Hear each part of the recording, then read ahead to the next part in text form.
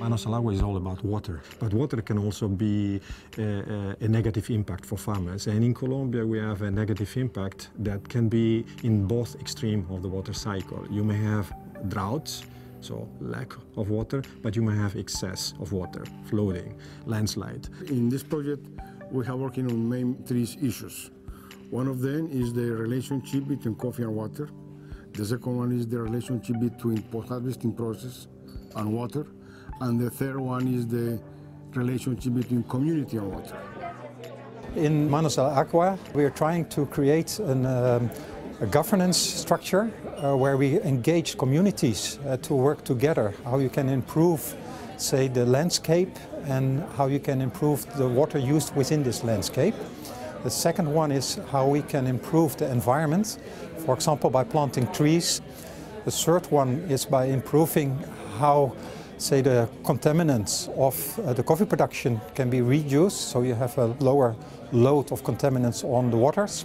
And the last one is how you can improve, say, climate robustness. So how can you deal with drought periods and how can you deal with floods?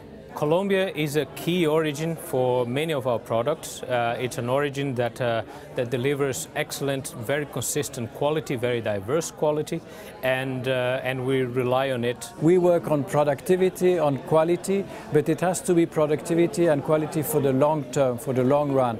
And to have farms working in a sustainable way, it's managing better the water. Los problemas que hay en mi finca me afectó mucho la traviesa porque el café salió muy veraneado, porque no alcanzó a llenar el fruto por falta de agua.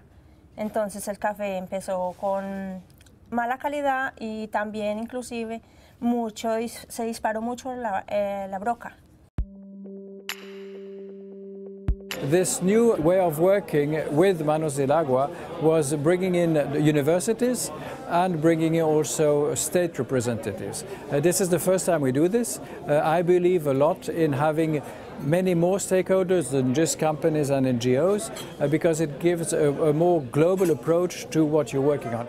If you have ideas and you apply it really in practice, and therefore working together with governments and private industry and science and citizens, so the end users, the farmers themselves, that's innovative in itself. Innovation is not only about technology, which is also an important component in this project because we try to bring in innovation for in the coffee washing, the post-harvesting process for farmers. Innovation for me is also a mindset. So water stewardship, when it's about moving from isolated type of thinking and working and into a much broader type of discussion and collaboration with local stakeholders, this is about innovation. Natural approach means that we are working with a key element of the natural capital, with water. Manos al Agua propende por el capital natural porque allí en esas regiones cafeteras que son las microcuencas hay todo un sistema vivo, biodiverso. La única manera de poder mantener ese sistema es cuidando la biodiversidad, suelo, agua, condiciones que permitan la supervivencia de nuestras familias cafeteras. Eso genera capital natural.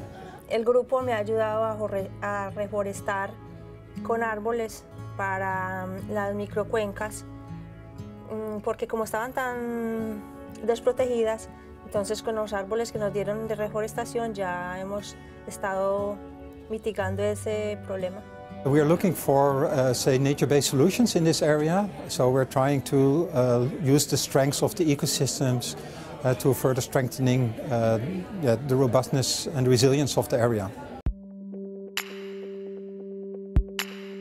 Gestión inteligente del agua está siendo un modelo de alianza público-privada en Colombia. ¿Por qué razón? Porque tenemos involucradas el triángulo del éxito. Por un lado, el sector público, sector privado y la sociedad civil. Public-private partnerships deliver value in two areas. First, by potentializing the investments that any private company can make, and second, by potentializing also the application of the knowledge that is generated, meaning that governments can translate this knowledge into official policies. Working with different partners, first of all, is a challenge, and always at the start you have to get to know one another. You have to create trust. You also have to learn what each other's main objectives are, but then when you have finished that phase, then it becomes actually very exciting. We launched a AAA program, which is our sustainability program, in 2003 with the rainforest. We work with fair trade. We have a very interesting initiative in Colombia again with on pensions for farmers. We also work with a third NGO, TecnoServe.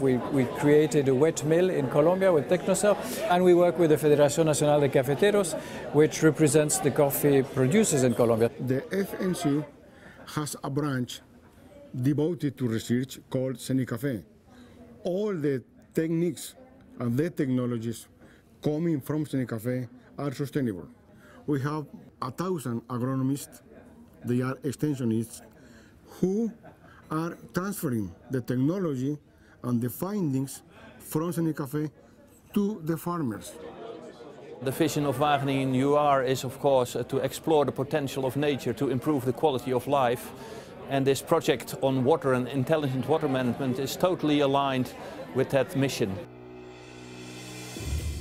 Next step is to use and to replicate and to spread the knowledge we are getting in this project. The project is focusing on 25 river basins, is focusing on coffee, but the model, the engagement collectively around water within a catchment can be something, can be exported in other catchment in Colombia, so we need some more resources, but can be also cross-cutting other agricultural crops, other sectors. The most important next step of this program is outscaling, so reaching out to other partners to join us, because what we would like to do is to take the results of this project and go from the 11,000 farmers that are presently engaged in the project towards all the farmers, which is roughly 500,000 farmers in the whole of Colombia to be engaged, but even also go outside of Colombia. Con el programa de Manos al Agua me ha ayudado a ahorrar agua, porque primero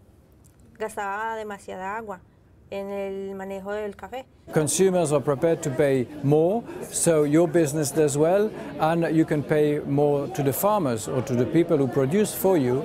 This is the creating shared value concept where everyone benefits, where the more business you do, the more positive impact you generate for all stakeholders.